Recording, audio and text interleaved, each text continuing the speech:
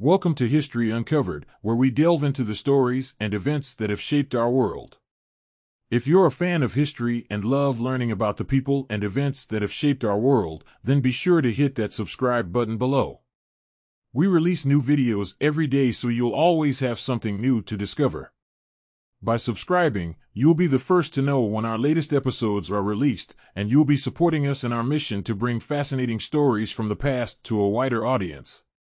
In this episode, we are going to explore the life of Boudicca, the courageous and fierce warrior queen who led a revolt against the Roman Empire in ancient Britain. Boudicca was the queen of the Iceni tribe, a Celtic people who lived in what is now modern-day Norfolk, England. The Iceni were a powerful and independent tribe, known for their ironworking and intricate artistic designs. Boudicca was married to Prasutagus, the king of the Iceni, and together they had two daughters. In 43 AD, the Roman Empire, under the command of Emperor Claudius, launched an invasion of Britain. The Romans were known for their efficient military and advanced infrastructure, which enabled them to conquer large territories across the known world. The invasion of Britain was a strategic move, aimed at subduing the Celtic tribes and incorporating the valuable resources of the island into the Roman Empire. Initially, Prasutagus and the Iceni chose to cooperate with the Romans in order to protect their people and preserve their way of life. Prasutagus made a treaty with the Romans, agreeing to pay tribute and allow them to rule in exchange for retaining his position as king. The Romans, for their part, were willing to compromise and work with the Iceni, recognizing the strategic value of their cooperation. However, when Prasutagus died in 60 AD, the situation changed dramatically. In his will, he left his kingdom to be jointly ruled by his daughters and the Roman Emperor, Nero. But the Romans, seeing an opportunity to consolidate power, decided to disregard the king's wishes and instead annex the Iceni territory outright. Roman soldiers marched into the Iceni lands, brutally seizing their property and assets. What happened next would become a turning point in British history.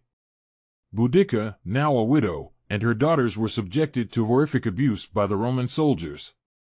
Enraged by the violation of her family and the usurpation of her people's land, Boudicca vowed to take revenge against the invaders.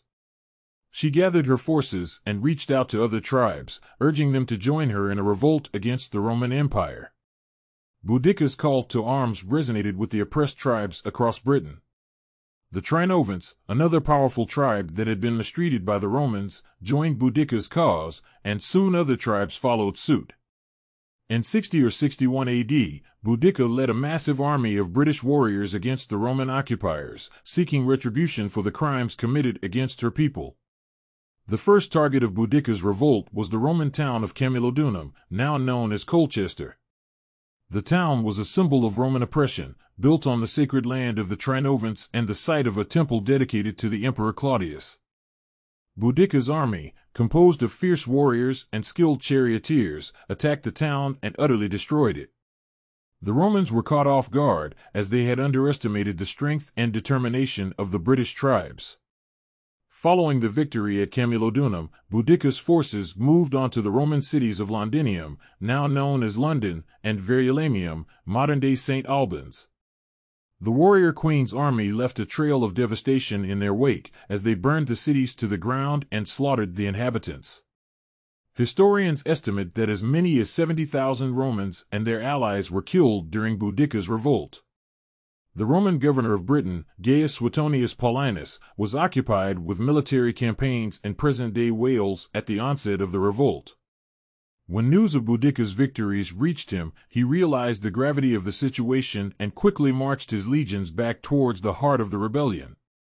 Despite the initial successes, Boudicca's forces were vastly outnumbered by the Roman legions. Suetonius Paulinus, an experienced military strategist, chose a narrow gorge as the site for the final confrontation. This location prevented Boudicca's army from utilizing their full numbers and the mobility of their chariots, while allowing the Roman soldiers to use their superior discipline and organization to full advantage.